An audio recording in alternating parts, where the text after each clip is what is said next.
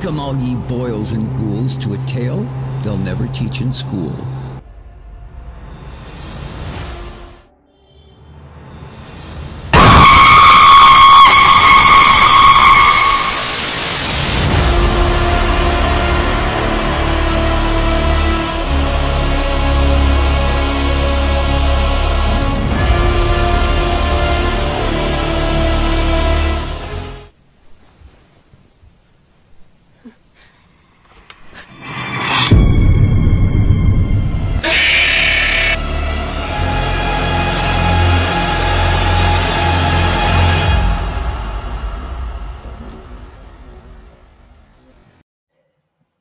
And hello everybody, hope everybody's alright, hope everybody's looking after themselves, and welcome back to Monster Unlocked. Don't forget to like, comment, subscribe and hit that notification bell for more videos like this one as well. We also have Military and Aviation Heritage Museum online, where we will bring you aviation and military programs. You can look at that on our website for videos to do with that. But today we are talking about history and folklore stories and ghost stories around Hessle. Hessle is a little village located in Hull, East Yorkshire, on the River Humber. You can actually go to the foreshore in Hessle and view the Humber Bridge from Hessle, believe it or not. Hessle has a dark past as well as a historical past. So, welcome to Monster Unlocked and welcome to Hessle. So, our first location of the show is Hessle Foreshore. This foreshore is known for a lot of things. It is, of course, the viewing location where you can see the Humber Bridge up close and personal from a ground level and take fantastic pictures from Hessle foreshore. It also has a sexual grooming past as well, with young teenage girls who used to go to Hessle foreshore and get raped and sexually abused and trafficked, and sadly it still happens today. And it is still under investigation by Humberside Police. It is also known to have been a shipyard at one time for the Royal Navy during the Second World War. It has also been the location of people trying to commit suicide from jumping off the Humber Bridge. It is home to the Hessle Lifeboat, which is an independent charity which saves lives in the sea and Humber estuary, which their boathouse is located at Hessle Foreshore. In the past, the Humber has seen the likes of people trying to cross it. It's known for mud flaps and stuff along those lines. There has been reports that people have also tried to climb the Humber Bridge, but due to the bylaws of the Humber Bridge, that is actually illegal. You can be prosecuted for doing so as well, and people have. But this is Hessle Foreshore. It's also a nature reserve as well.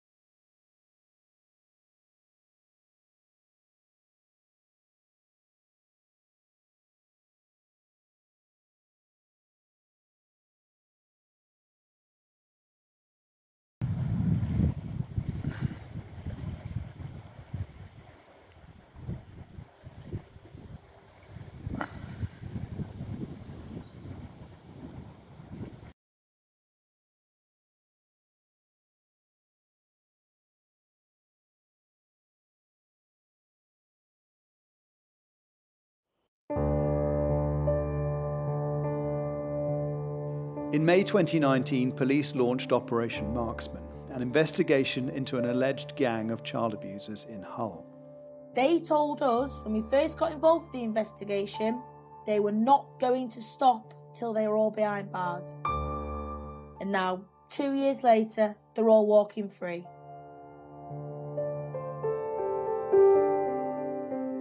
Already, we've spoken to 2 alleged victims. 3 others gave us supporting testimony. Like most rape cases, this investigation folded without charges. But did the police miss a crucial witness?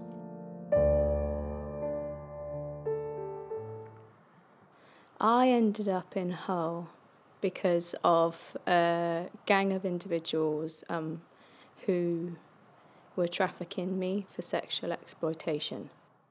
The young woman we'll call Kate hasn't been interviewed by police in this investigation, yet her testimony seems significant. What do you remember about Hull? Which sort of places did you go to?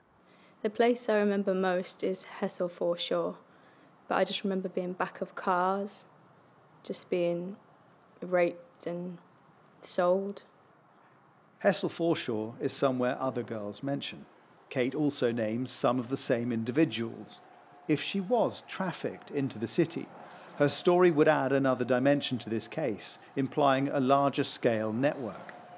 The only way I can describe it is like different hubs. So you would have like a local group who run an area, but then like they're networked in with other areas, and then what they would do is swap girls. And then you'd be that group's for, say, the night or a couple of days, and then you go back to yours. But there were, like, common people throughout them all. In previous reports, we've told you about 2 young women. One we called Sarah and another Anna, who were at the centre of Operation Marksman. Another young woman says after she went to the police, she was threatened, and this photo posted on Snapchat of a knife and a gun. Other evidence includes diaries documenting abuse, a school log where a teacher makes hundreds of entries about exploitation concerns, photos that support claims a girl was beaten and strangled, and a screenshot of a text where a schoolgirl is told that if she doesn't come for sex with the men, they will kill her and bury her near the water. If we've got an image, if it depicts a bruise, a copy of a text message, that is a standalone piece of evidence. We then need to look at what evidence around that supports that. So we can say without a shadow of a doubt, when we get to court, that that bruise has been caused by this person in these circumstances. Humberside police say they've made 34 arrests and seized 150 devices and didn't find supporting evidence, but admit that criminals can have multiple phones and that with Snapchat, their messages disappear. Do you accept that maybe the digital evidence just isn't going to exist because it's done on Snapchat? That of course it is. That is a possibility that's always going to be there. If we can't see it, we can't prove it. So then what I'm saying is, if you've got the school reports, you've got the teacher saying, well, I saw the text, you've got the girl showing you the strangulation marks, aren't you going, well, we haven't got the digital evidence? Well, hang on a second, why don't we just test this in court? Getting something to court, as I'm sure you're aware, is, it's not easy. We've got to get through the evidential threshold. So have we done every line of inquiry we can? Yes, I'm confident we have had. Op Hydrant have been in to review us. They are confident with the investigation they've done. They've stated we've followed best practice. Have you spoken to any other women who've been trafficked into Hull from outside of Hull? That's not relevant to this, is it? It's not relevant? I don't believe so. Because I thought you were talking about the ins and outs of Marksman. If anyone was brought into Hull and abused by the same people, that wouldn't fall into the inquiry? No. Police later clarified that would form part of their investigation if it happened in the same time frame and locations, and we've given them Kate's details. But she is mistrustful, having spoken to other police forces about sexual abuse in other areas. I think I'd need some reassurances before I spoke to any police again, that I wouldn't be palmed off as a liar, or that I'm insane, or that I'm a prostitute. I think they've got a lot of work to do to gain trust back. In grooming cases, evidence can be particularly conflicting. Texts from victims to suspects might look complicit, making the evidence threshold harder to cross. Psychotherapist Joe Wagstaff works with groomed young women, including one of our victims. You've listened to those stories. What do you think? As to whether I believe them, I absolutely believe them. You know, to sit with somebody who describes that level of abuse, and you can feel that pain, the hurt, the shame, the blame, the guilt. I think the more cases that are left with no further action, it will prevent young people from coming forward, because what's the point?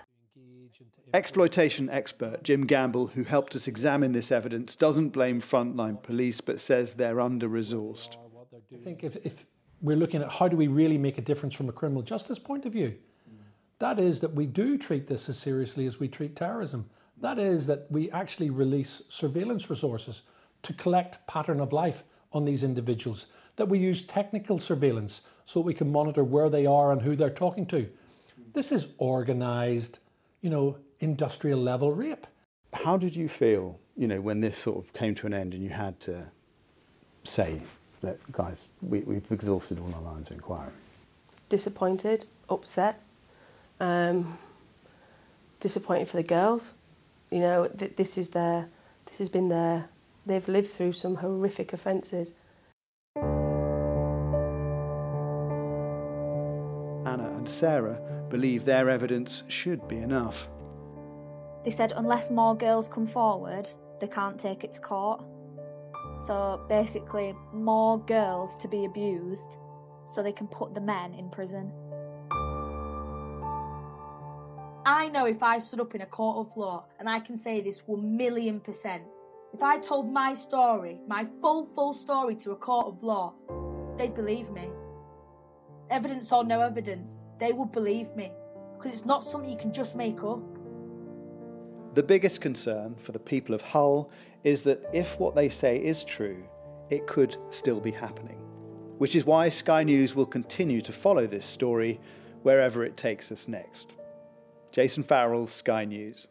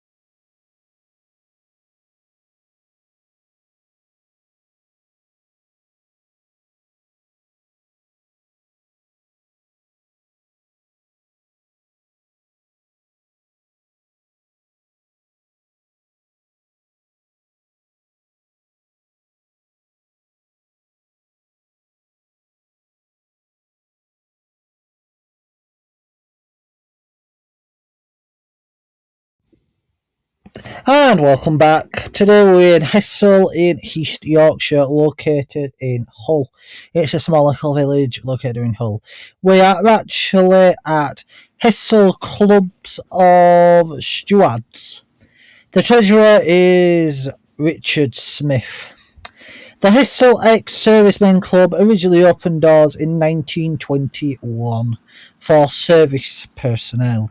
It is deemed to be haunted by old sailors and shipmen. And it is still a functioning club today.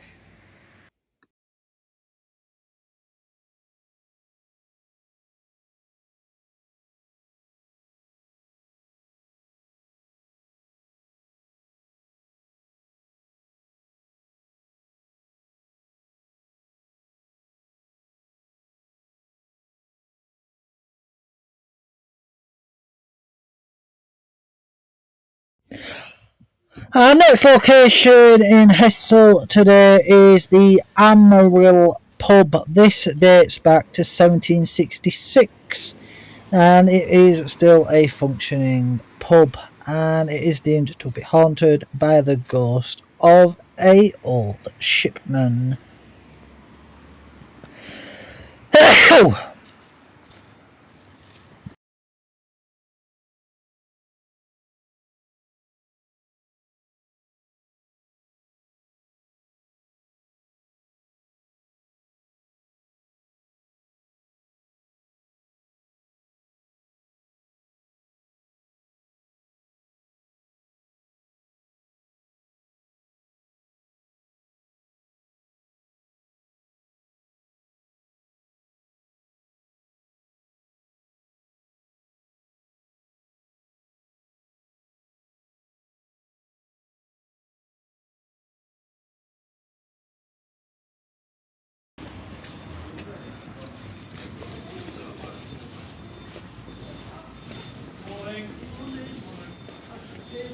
Oh, I'm sure you have, my love. I'm sure you have.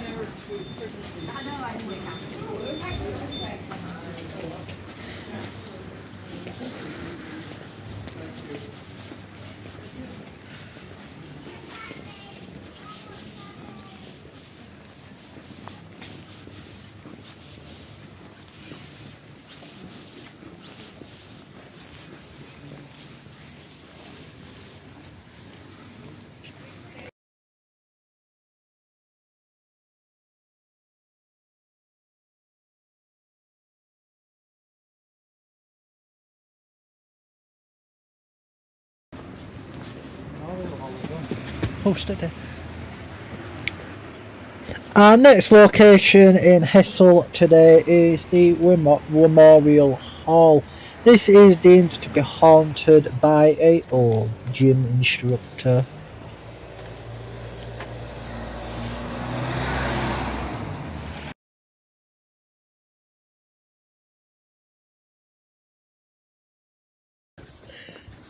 Our next location in Hessle Hall, East Yorkshire, today is the Methodist Church. This dates back to 1870 and it was designed by William Boswell. It was also a schoolroom and well attended up to 1912. It is still a functioning church where you can go and worship. It is deemed to be haunted by a old vicar.